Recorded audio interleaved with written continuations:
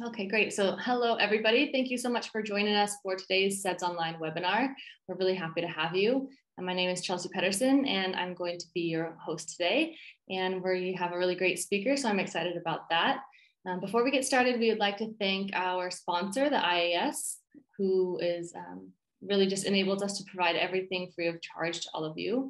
Make sure and check out everything we have to offer on the website. The different webinar recordings, the great debates, all of those sorts of things are up there and on our YouTube channel. So make sure and check it out. Today's lecture is by Dr. Gregor Eberle. He's a professor at the University of Miami Rosenstiel School of Marine and Atmospheric Sciences. And Gregor received his master's and his PhD from ETH Zurich before he headed over to University of Miami to work with the late Bob Ginsberg within the realm of carbonate sedimentology. Gregor became a professor at the University of Miami in 1991 and has been teaching there ever since. He is now the endowed chair, the Bob Ginsberg Endowed Chair of Marine Geosciences. So that's quite cool. And congratulations on that, Gregor. And he's also the director of CSL, the Center of Carbonate Research. His research focuses on carbonate sedimentology and sequence stratigraphy. And we're really happy to have him as our speaker today at SEDS Online to talk about everything about carbonate platforms. And with that, Gregor, thank you again, and I will give you the mic. Thank you, Chelsea, for that very nice introduction. Hello, everybody.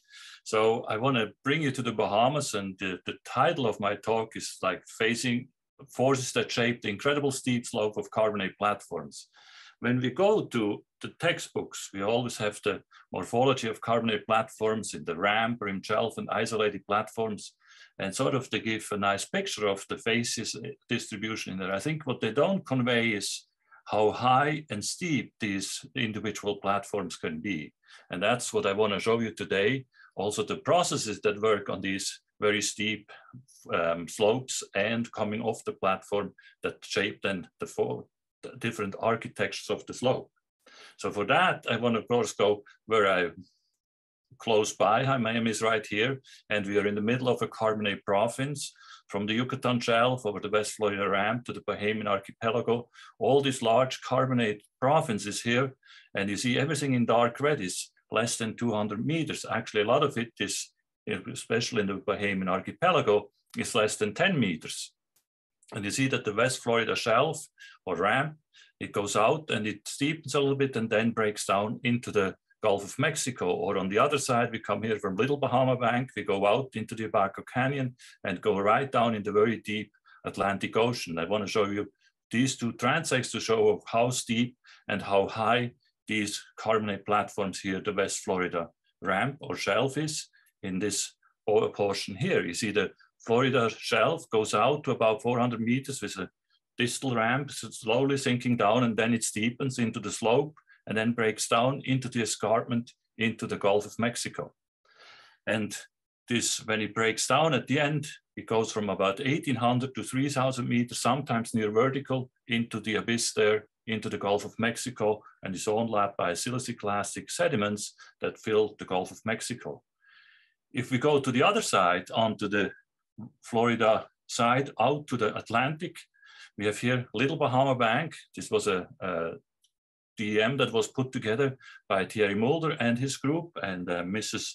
Recouvreur had published this in a wonderful article where you see Little Bahama Bank, the slope canyons, they go down to the Blake Plateau, the Abaco Canyon, and then it goes down into the Blake Basin. And just the last portion here is 3,600 meters high. But if you go over to Little Bahama Bank here, you basically go from a reef-rimmed margin all the way down to the over 4,000 meter in basically very, very steep slopes and very high slopes. Now, why do we build such steep and high slopes in carbonates? Well, we always said, well, it is on the extended continental margin. We see that, however, that the shapes is not so easily recognized on this Bahamian archipelago. And again, here from 10 meters to 4,600, it goes out there into the deep Atlantic.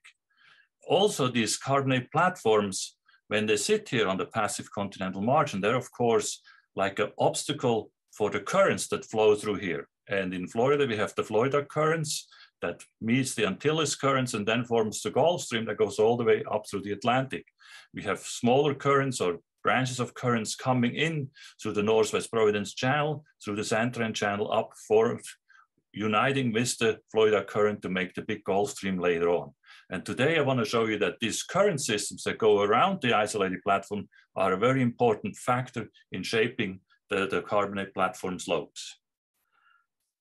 So while people have said some of these steep slopes that we have are of course inherited from the rift structure, because the Florida Bahamas archipelago is situated on the extended margin of the continental US, and it partially is a rift structure underneath, and some of the margins go up along the rift structures. And just like they do today in the Gulf of Suez, we would have the rift structure, the inclination of the fault, and then the carbonate platform above it will basically maintain that same slope as it caves away, always about the same angle as the rift block was.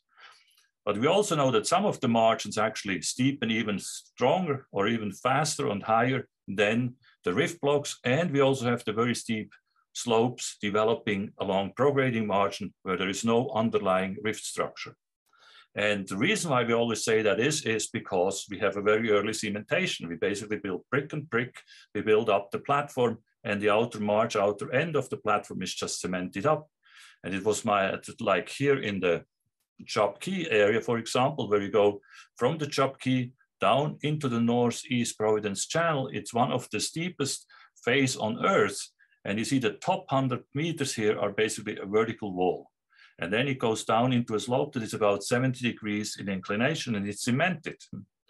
And to the right here, you see that the brow on top is still has a living organism, calcareous green algae, sponges, solitary corals. As you go further down on the slope and this vertical wall, we actually have still sponges growing, and all this is Holocene. So this is building up and also out. It's accreting outward a little bit.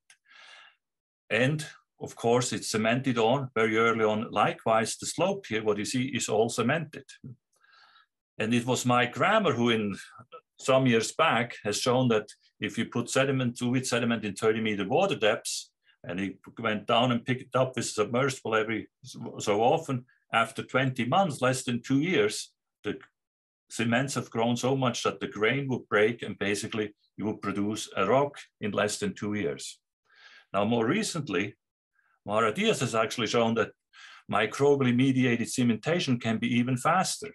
And she had done an experiment where samples from Schooner Keys in the Bahamas were taken, and then half of the samples were completely sterilized so that no microbial community would be in it. And the other half of the sample was the native or indigenous microbial community was preserved and then put into this little box here and circulated water through both of these samples to look of how much of the inorganic precipitation and occurs in one of them, and the other one, how much actually would happen in this with the microbial community present. And what was surprising was that even after 30 days in the untreated ones, the ooids that had the microbial community in it, you see that the grain-grain contact, you had a sort of the EPS going across. We have a lot of bacteria in there, and we see a lot of nanograins. We start to fuse the grains together with microbially mediated cements. And you see here very nicely when the EPS retreats, you have the little nanograins that form along here, and then they fuse together to form the individual needles that we see behind here, or sometimes also the little clusters of nanograins that make these little microkeloidal cements between the grains. And so after 60 days, you would have fused grains together, very strongly fused together, very similar as you would see collected from grapestones in the ooid shoals on Sholter Key, for example. So here in less than 2 months, you basically have cemented the grains together. And Jesus Riolit, he went back to the area where Mike Grammer had done his experiments and where he had done his PhD on the slopes here in the southern end of the tongue of the ocean. And they looked at the samples again that they were collected at the time from the slope in different water depths. And what they found is that the slope itself, of course, we knew this from the underwater photography, had sort of this mogul field. It was like bumpy, down there and had like quite a bit of microbial communities living on it. And if you take a rock, it was more like a microbialite than it was like just a slope. And on the thin section to the left here, you see a halimeda grain that is completely surrounded by microbial coatings, and also that the microbialite, these microbial bindings between the grains actually happens in there, very similar to in the micritic cements that we observe in the laboratory. So here the slope here is really clearly microbially strengthened and stabilized with microbially induced cementation, and that can make the slope steep, and the whole process happens very, very fast. So we have all these steep slopes, but the slope architecture actually changes a bit all over the Bahamas. And Wolfgang Schlager at the time, he separated the slopes in the accretionary, the bypass margin, and the erosional escarpment margin. And said, well, in some cases, you actually bypass all the sediment and it overlaps on the bottom, other ones migrate out there. And this architecture is generally known, and it actually is also recognized in the ancient, and that was done by Ted Blayton, who put this all together. He looked at the different types of these architectures of the slopes around the world, from Italy to the West Australia and so on, into the Carboniferous in Spain, the mud-dominated foreslopes. You saw a bit more accretionary and escarpment type margins than the bypass margins. So he also, Ted Blayton, summarized sort of all the slope models that we have currently. And when we look here, it's mostly, we said, well, carbonates, there is no rivers, there is no channels that cut down from the platform into the slope. So all the mass gravity flow deposits then build more an apron along the slopes. And it can be debris dominated, grain dominated, or mud dominated. And so this is basically all these slope models are very much focused on gravity-driven sedimentation.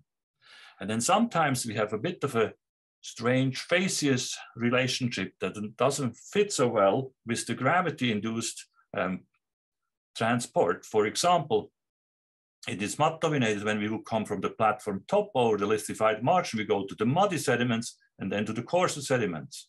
And of course, that was also explained by, we have a bypass of the muddy portion, and then the coarser turbidite deposit further out into the basin, so the sort of bypass margin. Well, I want to show you in this talk that some of these relationships can actually probably be explained better by a different mechanism, by the winnowing from the currents. And so let's summarize here. Look, I want to show you in this talk, go through some of these processes that shape the slopes. So we already covered the early marine cementation that really helps us build the steep slopes. And then we have everything here that is sort of in curves, is like the mass gravity flow portions, the rock fall along the escarpments, margin collapse and debris fill, slope failures, headward erosion and slope canyons, and turbidity currents that come down through the slopes. And then I want to go to the cascading density currents and the bottom and contour currents that I think play an important role in distributing the slope sediments along the carbonate platforms. So a lot of the data that we have today, where we have a better insight in all these processes, come from several expeditions that were done into the Bahamas, going back for about 15 to 20 years nearly. The first ones were in the tongue of the ocean from Mike Grammer, and then it made big changes or big, large multi-beam bathymetry data from the group from Thierry Mulder from Bordeaux, from the Marum in Bremen, and with Christian Betzler from Hamburg through the last years here in the Straits of Florida and along the Little Bahama Bank. So when we go from the top of the bank out, we currently go out on the bank, and it deepens a little bit to 10, 12 meters usually. And then we have this, what Mike called the escarpment, a near vertical wall, before we go in a cemented slope that is overlapped by uncemented, usually fine-grained sediment. And both the cemented slope and the escarpment are actually Holocene. And what happens here, the escarpment, the margin grows quite often out here, and sometimes it breaks out and makes this big talus block, so this rock fall that occurs from the top of the escarpment out onto the steep slope. You see this here in a sketch and in underwater photography. And if you look at the windward side of Casal Bank, we have here the steep margin of Casal Bank here on this side of the Santarém Channel. And you see the blocks that sit on the foot of the steep slope. These are the talus blocks from the rockfall that came down from the margin. And then it goes out into the slope that is always dissected by this very regular gullies. We see them here on Casal Bank, but also all the slopes around on the western margin of Great Bahama Bank show the similar pattern of the normal gullying of the slope from the currents that come down from the platform top. Don McNeil looked at the distribution of these talus blocks here on Little Bahama Bank, south of it, and he went along and he classified the discrete blocks, the 3 to 15 meters, or the ones that are over 15 meters. And what he shows was that in generally, every meter, he looked at 28 kilometers along the slope, that he had between 3 and 25 blocks per kilometer. So you see an average about not quite 10 blocks per kilometer. So every 100 meters, a big block will come down. So it's a common feature, a common gravity-driven sedimentation here onto the upper slope from the steep escarpment. Now the steep margin, of course, we also know can fall out and can break away. And that happens, for example, down here at the southern portion of Great Bahama Bank, close to Cuba. We see more of these scalloped margins closer to Cuba, where we think the reason for that is we have higher seismicity, we have a less stable platform margin. And in this case, you see here the platform retreated quite a bit, and all this caved out and made a huge debris field in the channel between the Old Bahama Channel between Cuba and the Bahamas. This happened a bit before the Holocene because we have a Holocene wedge already onlapping the steep scar here and a little bit of a slope failure within that younger sediment package as well. But when we look at the debris field, it's quite impressive of how much and how far they came out here. So we have the big retreat coming back in here. We have 12 kilometers imaged on this bathymetry data, but the scar actually goes another 12 kilometers of it.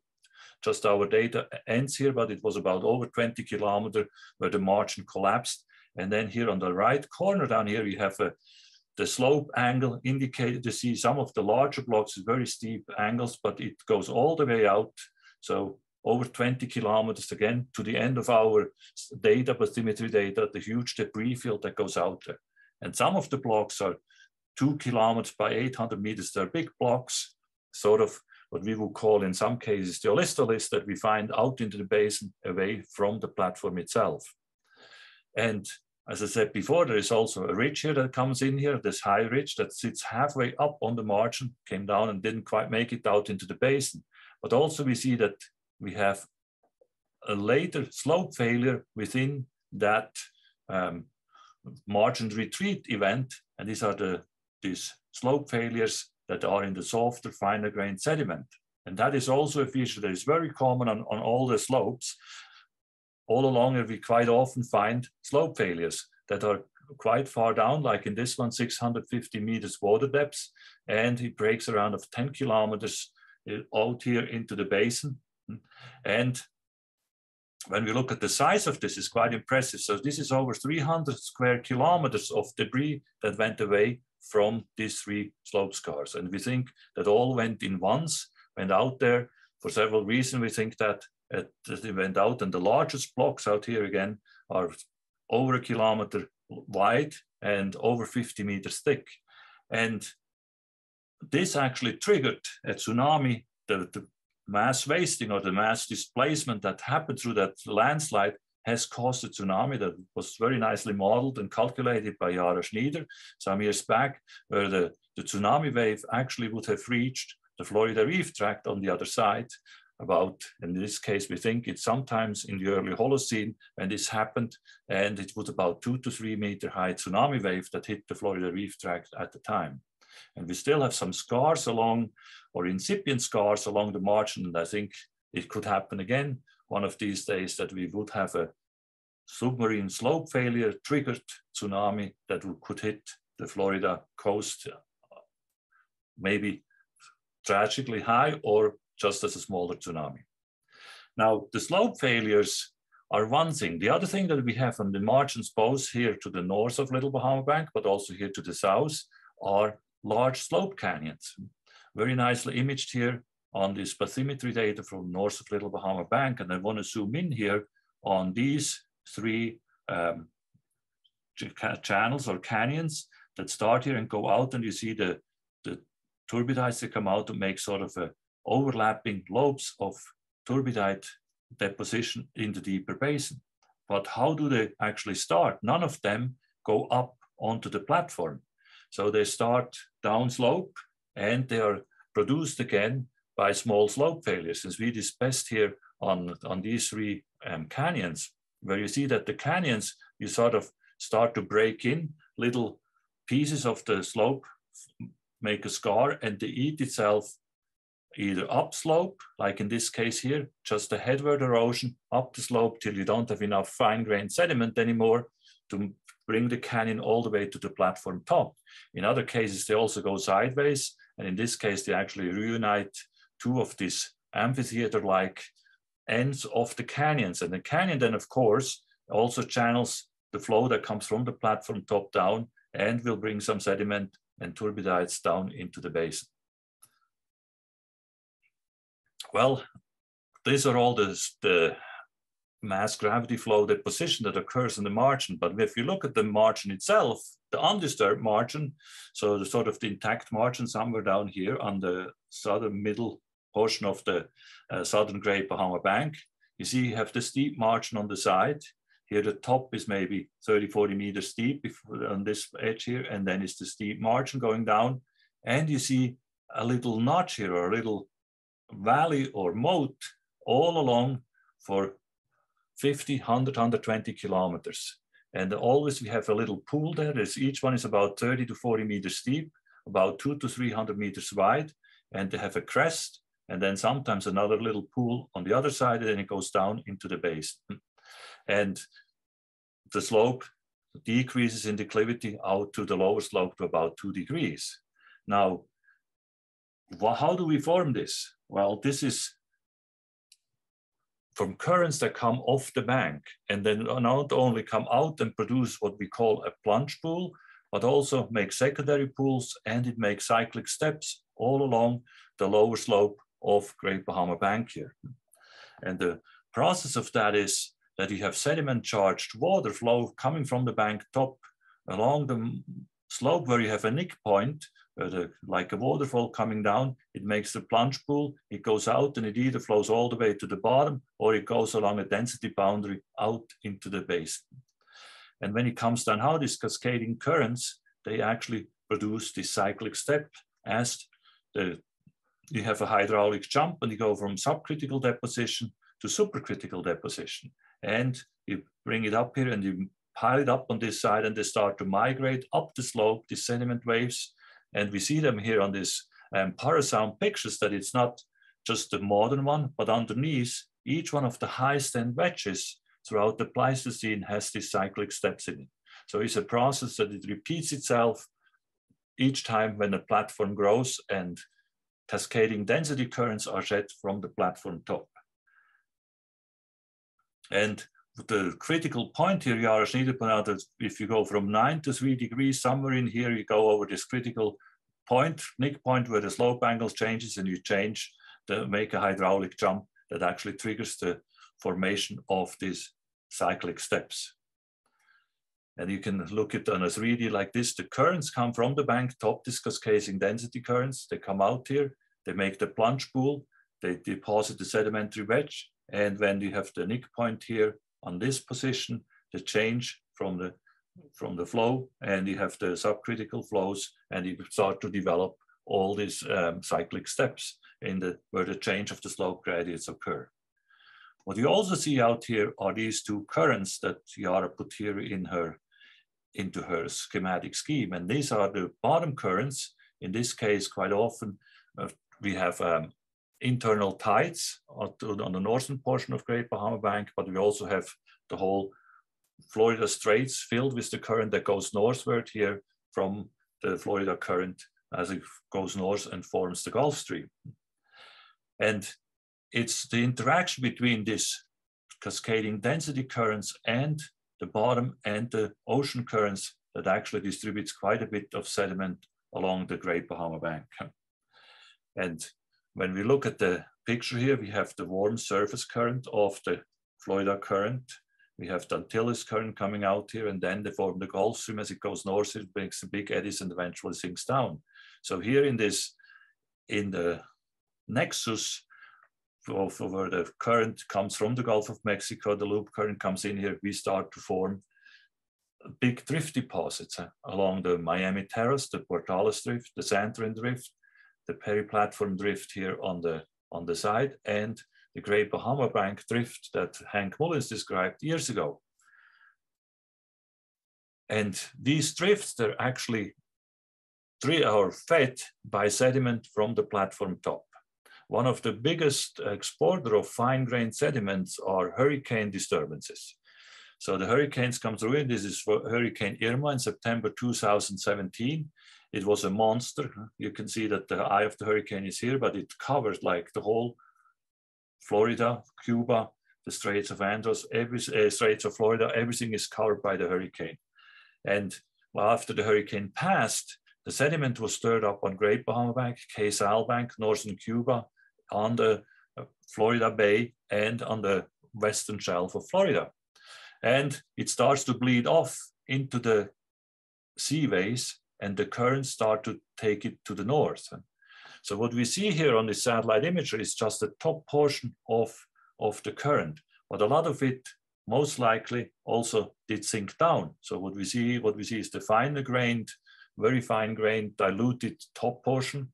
A lot of it actually went down and goes down all the way to the bottom of the Straits of Florida. So these cascading density currents, they happened when we have sediment brought into the top waters by hurricanes, and then it gets too heavy and the densities they start to flow off. Or we also can have in wintertime, when we have a cold front coming through, it chills the water on the bank top, it becomes denser than the water in the straits next to it, and it starts to flow off. So these are the two mechanisms, density and sediment laden from fine-grained particles, that they start to flow off. So what happens then is they come off, and they start to come off the platform side on this side all the time. They start to, the whole bank will basically continuously several times a year bring fine-grained sediment daily, with a little bit from the tides, but really the larger portions from these cascading density events onto the slopes. And then the currents will take them along and start to bring them along the slope. And this is a mechanism that we recognized and documented some years back. What you see here is like when you look at the sediment distribution in this periplatform wedge. So we come down, we have the plunge pool, and then we have a ridge here. And the ridge, when you take a sample there, it's very fine-grained peloidal sediment. As you go down here, it actually becomes even finer grained, really muddy. As you go further out across the cyclic steps, only about 8 kilometers or so further out, however, the fine-grained sediment is gone. And you see this is the same magnification. Out there, we have coarse sediment. So all the fine sediment is basically not present anymore. And it's highly unlikely that the current would just reach down to this position where we still have about 2 degrees of angle. Out here, really the bottom currents, they winnow away the fine-grained sediment and leave behind the coarser material here with pteropods, steinkerne, planktic and benthic forearms. You can also see it on a larger scale on this data set here, where we see the Bimini will be on this side over here, and here we go into the Straits of Florida, and you see the rugged seafloor around here, a lot of debris from margin and slope failures up here just north of Bimini, and then this fine-grained, smooth slope of the Great Bahama Bank slope. Now, when we zoom in here a bit, we also see that this smooth slope actually is from Ravinum, is transported. So we have the boulders on the slope that came down with the rockfall, and then the sediment is transported away. And as we go further out, we have less and less of the fine-grained sediment.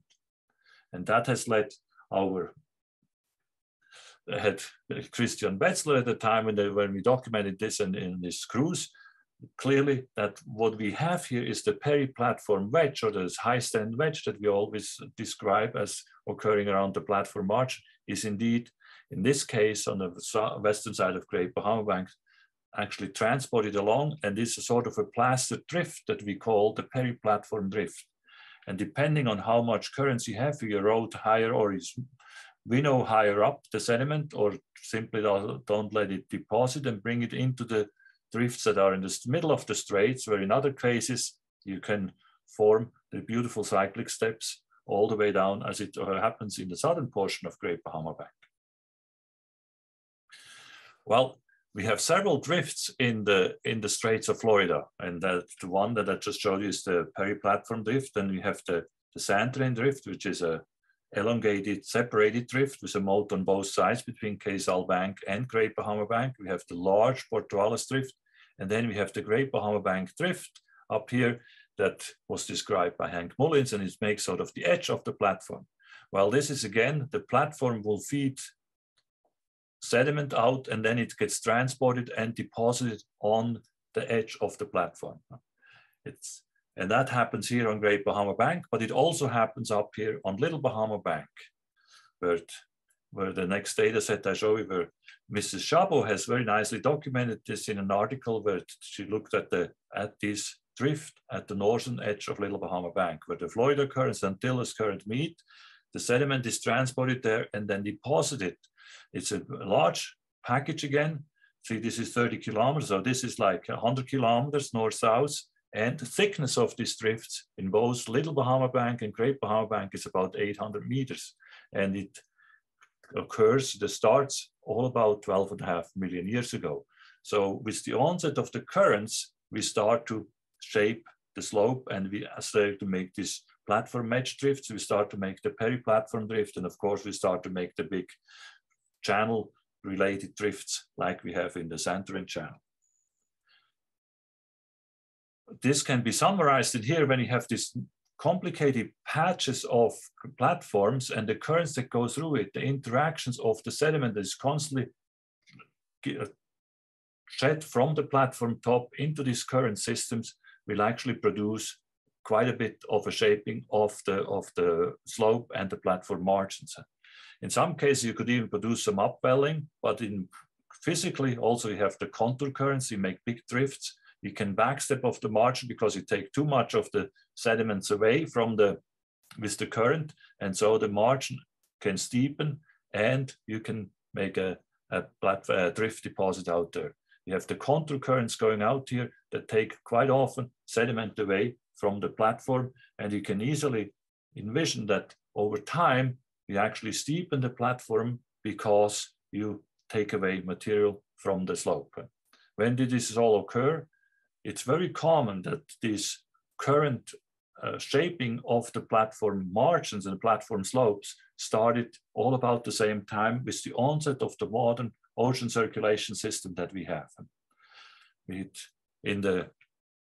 On Great Bahama Bank, we know it starts about 12.5 million years ago with the onset of the Santorin drift, and the margin from then on starts to be from a ramp, starts to build out and become steeper and steeper to the steep margin as we have it today. So clearly here over time, with the current and the restriction from the progradation of the bank, we start to make a steeper and steeper margin. On the Marion platform on the Eastern Australian margin, when the onset of the current came, it actually made a big hard ground here. Sedimentation completely stopped here on the slope. We made a big contourite drift out on the edge, and eventually the drift overlaps or oversteps the platform margin and covers the platform underneath. In the Maldives, the same onset about 13 million years ago, where the platform grows out here, and then the contourite drifts, so the current starts to come in, the monsoon-induced current strengthen, partially drowns the platform, and we had a drift deposition and the steepening of the margin. So everywhere where we look, the Neogene is now all over it in the South China Sea, in the Florida Bahamas Peninsula, in Australia. is really the current has a major influence on the shape of the slopes and the platforms. And so from then on, we have a current influence on the slopes of the banks. I have to stress, however, that these ocean currents, they don't make it up on the platform tops, like at least not in the Bahamian archipelago, because the frictional forces prevent the current to actually flow on top of it. So they're restricted in the basin, but they shape the slopes of the carbonate platforms. And so just to conclude, I want to say, well, the processes that shape the platform slopes are partially biologically, microbially induced, and inorganic cementation of very early and fast cementation that stabilize the steep slopes and make them like building near vertical walls. And then we have all the mass gravity flow that transport the material from the margin and the slopes further down basinwards. But from the platform tops, we don't have much of mass gravity flows. There we have the cascading density currents that come and take mostly the fine-grained material from the platform top into the basin and onto the slope and feed the slope and the current that goes along these carbonate platforms. So the fine-grained sediment comes down, goes into the contour and the bottom currents, and it is redistributed along the periphery of the platforms to make these large contourite drifts on the slope itself or on the platform edge. And when we look in the point I want to make here is that when we look at the textbooks and all the slope models in carbonates really underestimate the processes of the currents, especially in all the neogenes, but also in ancient times, we had times where we had increased current activity around the world, like in the Cretaceous in the Testian realm, where we start to really shape the slope and the architecture of the platform with the currents. And it unfortunately hasn't made it yet into the textbooks, but I think we should all keep in mind that the currents, different types of currents, will occur around these platforms that are an obstacles on the platform, on the continental margin for the currents that all exist there. And with that, I want to finish my talk. Thank you very much. And I think we have some questions, and Chelsea's already here to talk from the chat. Absolutely. Thank you so much for that great talk, Gregor. Really interesting stuff. Oh, well, you know, I have a few of my own, but I'll get to the ones in the chat first and sort of wait my turn. So, all right, we have Kate Giles coming from El Paso, Texas. She says, great summary of a lot of excellent work. Do you see any relationship of the contra and bottom currents to sea level changes so that they can be incorporated into the sequence stratigraphy models? So yes, not on a very large scale, but on a smaller scale, we know, for example, when the sea level drops, quite often reduce the area between the platforms, or at least in the Straits of Florida, and what happens is that you actually increase Bernoulli's laws. You have the same amount of water that needs to go through there. You increase the speed of the current a bit, and you produce more hard grounds on the upper slopes during times when the sea level is low and the current starts to speed up.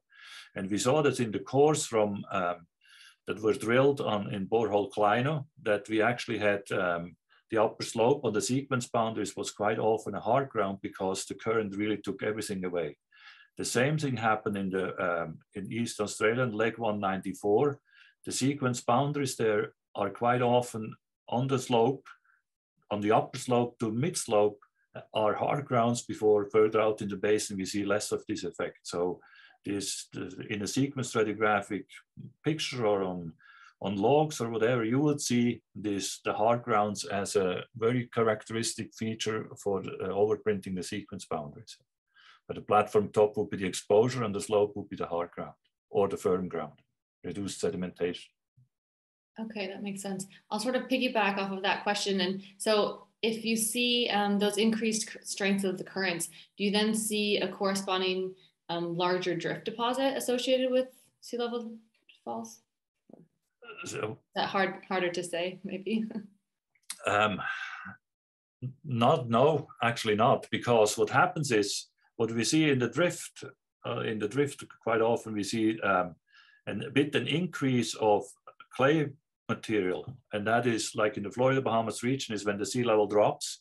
We have, and it starts to come up again. We have the ravine erosion in Cuba, Hispaniola, and we see clay material coming and siliciclastic material coming. But because during the sea level lowering, we actually reduced the platform top production or turn it completely off. So we have a reduced sedimentation or input into the current. And we have more far field input from clay material that we see. And so we produce in the Bahamas in the Santorin drift, it basically develops a clay marl limestone alternation. Interesting. And I suspect that many marl limestone alternation in the ancient are these high frequency sea level changes where we reduce the carbonate production a bit or input, and they have a bit more of the siliciclastic. And so we have in a precession or an orbitally forced cyclicity, we have this alternation of more or less carbonates, and by that we produce more or less marl and limestone alternations. Okay. Okay, our next question is from Mariano. He's coming from Fairfax, Virginia. He says, "Hi, Gregor, thanks for this great presentation.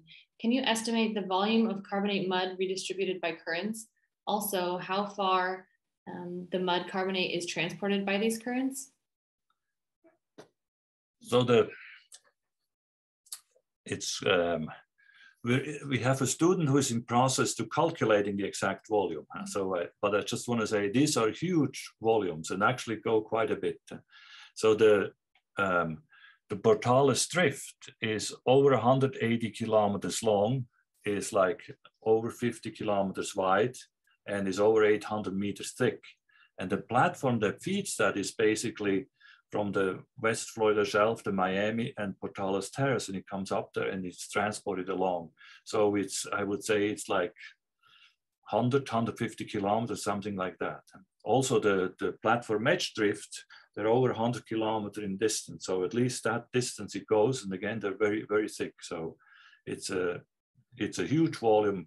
And I would say that most of the sediment that we find at the fine grain is all transported a bit. How far? Well, quite a bit. So the huge, I mean, like the Portales drift, I said, coming from Switzerland, it would fill the whole Switzerland from the Alps all the way to southern Germany. You could fill with the Portales drift. It's a huge volume. So we're working on the numbers, it sounds like, but huge and far. Yes, huge. Yes, it's a phenomenal amount. I mean, like all the drift deposits, the big drifts in the Atlantic, you know, the Irish drift is huge. This is some of the largest sedimentary bodies that is transported. Okay, great. So we'll get on to our next question from Axel Munica, coming from Erlangen. Hi, Axel. It's a fantastic talk. My question is, cementation is often microbially mediated, but how does it work if microbes are not sort of responsible? Which processes lithify the sediment in this case? Well, you can of course have inorganic precipitation out of the water column. The seawater is supersaturated in regards to calcium carbonate. So it could just precipitate in itself. And quite often what we see is like you have an immediate binding or stabilization of the grains by microbial binding, sometimes with or without micritic cementation.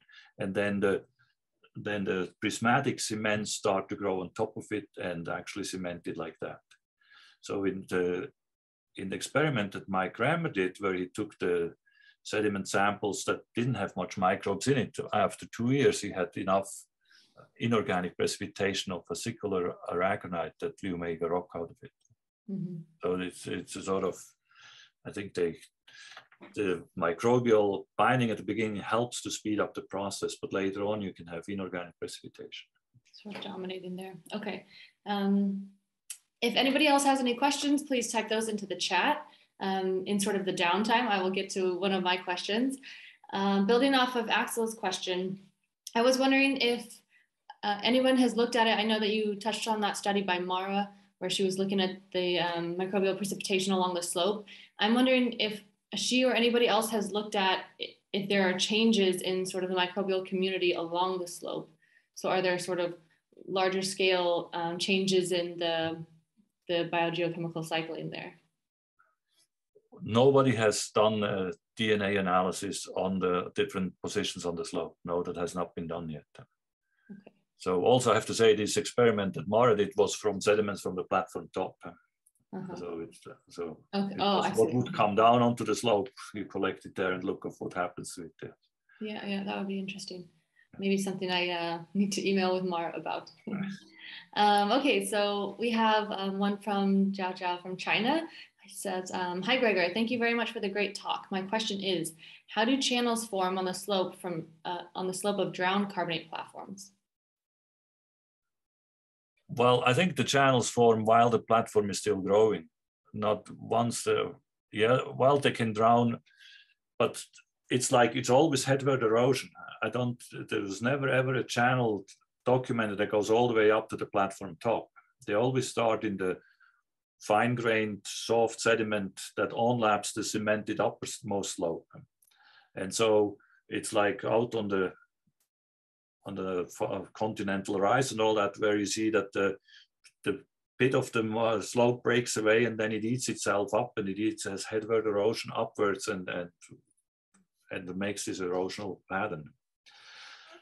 It can happen as long as the platform, in a drowned platform, as long as the slope is not cemented, it can happen while the platform is drowning or already drowned. Mm-hmm. But quite often it actually happens by oversteepening of material that comes to the slope that triggers the small scale failure. And so I would say that more likely the channels already formed while the platform was still growing before it drowned. Mm-hmm. Okay. That would be my hypothesis, but yeah. Yes, best guess. All right. Okay, so I had one more for you. I was wondering sort of how stable the drift deposits are. So, of course, you touched a lot on how the stability of the slope can be sort of connected to those different deposits that you have along the slope.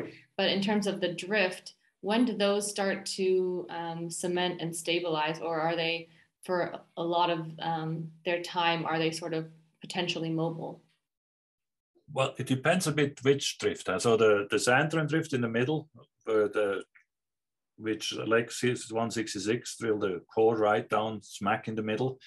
And so the top portion was completely fine-grained and uncemented. You could go down all into the Miocene before you really started to see the cementation. And when the cementation came in, it was quite uniform cementation all the way down, and it became very nicely cemented, and the core recovery increased quite a bit, and was nice to drill the core throughout the whole package. On the slope, it's a bit different. There you have quite often, like when you have the decrease of the sedimentation rates during the low stands, you make a cemented portion. And this cemented package, when you drill, it was the same here in the Bahamas, like on the Marion platforms. You drill it and you basically have like very hard drilling, and then it becomes soft again, hard and soft again. So, and then this actually makes an unstable slope. You know that many of the slope failures along Western Great Bahama Bank, when we see on the seismic, it breaks down to one of these better cemented slopes. And a couple people have dated those, and they can clearly show that each sea level glacial maximum during the Pleistocene has produced a cemented layer on the slope. Mm-hmm. So there the sedimentation rate decrease promoted hardening of the slope. Sure. And so by doing that, then you have like, it's like the avalanches in the Alps, you know, you have powder snow, and then it freezes, gets a bit warmer, you make a hard layer, the next one top, and these are always the unstable layers where it slips away. Mm-hmm. They are pretty unstable, actually. Yeah, okay. All right, we just have one last comment from Teresa from Erlangen. She says, thanks for the great presentation. Sort of more of a comment, just that there's a nice study on the microbial community changes by Orsi in 2009. So if anybody's interested, there's a link there. Okay, so since we don't have any more questions in the chat, Gregor, thank you again for this wonderful presentation. We really appreciate you coming to SEDS Online and giving today's webinar.